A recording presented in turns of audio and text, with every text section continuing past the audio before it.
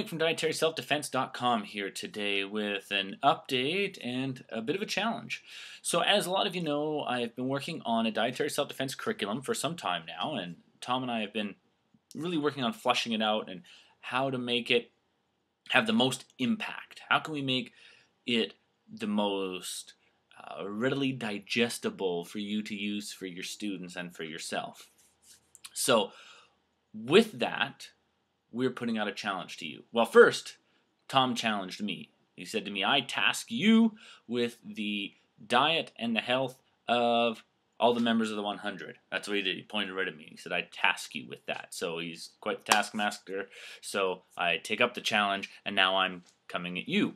So what we want to do with the dietary self-defense curriculum is, of course, move away from this idea of a curriculum in a box that does not serve anybody. It does not serve you, and it does not serve your students. So instead, we're going to do some things different. We're going to do some things in a way that's really never been done before. We want to, first off, create a community. Similar to the 100, similar to the idea of it being a living, breathing entity. So the curriculum will be constantly growing and evolving. Now, what that means for you is that first, you need to get on board and commit to your health and to your fitness, which many of you already are, which is fantastic. But we need to take it a next step into some further action.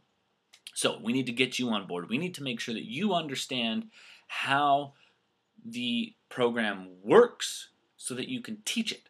So what I'm going to do is I'm going to make it available to you and make myself available to you to be able to get you to the level that you want to be at. And it's not just about weight loss. Some of you might be thinking, yeah, but my weight is fine. It's not just about weight loss. It's about cancer, cardiovascular disease, heart attacks, strokes, Alzheimer's, diabetes. It's all these things. We want to prevent and even in some cases reverse these things. So what I'm going to do is I'm going to make the first 10 lessons. There'll be a monthly lesson right now, and we're going to progress that to a weekly lesson. But right now, it's 10 monthly lessons. I'm going to give those to you for free. It's going to be a flashcard and a video with some tasks and a quick little mat chat.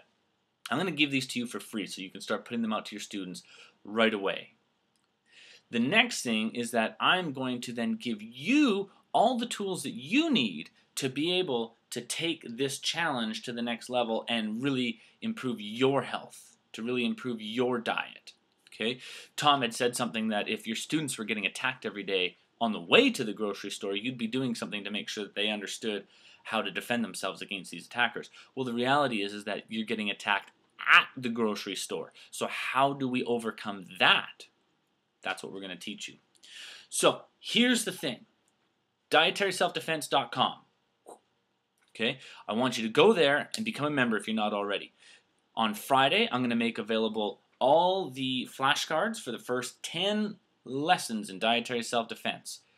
The second thing I'm going to do is I'm going to make sure that there's menu and meal plans available for you to download to get on top of your health and your eating. Now, some of you may have a great diet, which is fine. This stuff will be available anyways. Take a look at it. It's laid out. It'll be based on calories, and I'm going to show you on Friday how to do the calories. It's through what's called your BMR. This is the same thing I use for fighters to make sure that they're on weight, on time. And really, when we get into it, calorie counting is not nearly as important as you think it is or that you've been told it is, but it's a good way to start learning how to portion. And the reality is that when you're eating a whole food-based diet, it doesn't matter. You're going to be full. It's a non-issue. So I'm going to provide you with all the tools. And those two things I just mentioned are just the start. But in return, I expect things out of you, just like the 100. Post some videos of Diet Chronicles. Post the things that you're eating. Post some pictures of the things that you're eating. Make a food journal. I'm here to help you, okay? You can reach me through the 100. You can reach me on the dietaryselfdefense.com site. I have another website called exhalewellness.com, and that is more for the general public. You can get on there and look at some things on there and contact me through there. There's also my Skype, my phone number, and my email. Call me, email me, Skype me, do whatever it takes. I will help you on implementing this not only into your life, but for your students as well. So on Friday, watch the 100 the dietaryselfdefense.com site. The postcards will be available. There'll be some videos available. You'll be able to start implementing this. You'll be able to start getting on top of it with your own diet. There's going to be a few other things that are coming on the Friday as well and over the next few weeks. But this needs you to be involved. It's a living, breathing entity. And without you involved, there's nothing. Tom has tasked me. Now I'm tasking you. Don't let me down. Don't let Tom down. Don't make me let Tom down. Okay? So, head on over there. Head on over to the site. Check it out. And we will talk more on Friday. Have a good day.